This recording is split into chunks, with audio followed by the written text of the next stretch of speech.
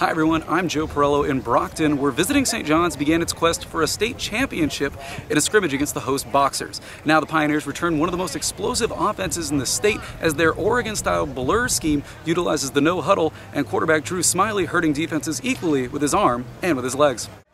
But that potent St. John's offense struggled early as the young offensive line adjusted to handling Brockton's physical front.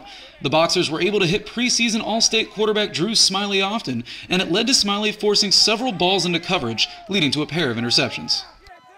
But chalk that up to early season rust because the Pioneer attack got going midway through the scrimmage. Running back Shane Combs took this screen pass from Smiley to the house. The junior transfer from St. Louis added a score on the ground, and Smiley got in rhythm, completing difficult throws on the run and downfield. But Coach John Andreoli knows that the only way his team will meet expectations will be if it can improve defensively. The Pioneers allowed nearly 30 points a game in 2012, but the veteran coach came away from the scrimmage pleased with the way his front handled Brockton's sizable offensive line. Up front, Josh Angel, sophomore nose tackle, did a heck of a job. He's he just plays big and heavy in the middle.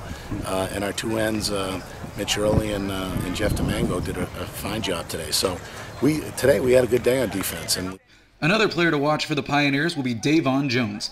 The talented junior is known to come up and lower the boom from his safety spot on defense, and St. John's is hoping he can develop into one of the best receivers in the state as well. His coach has been impressed with his aggressive and intelligent play thus far. Well, first of all, he's a football player. He's always around the ball. He's a physical kid on both sides of the ball. So when his yards after catcher, just yards that he earns and grinds out by being physical. There's no doubt he has a real high ceiling just on his football IQ and his ability to play the game physically.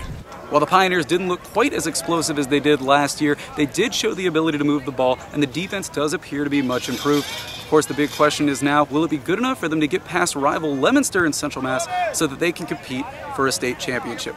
Reporting in Brockton, I'm Joe Parello, ESPN Boston and SweetSports.com.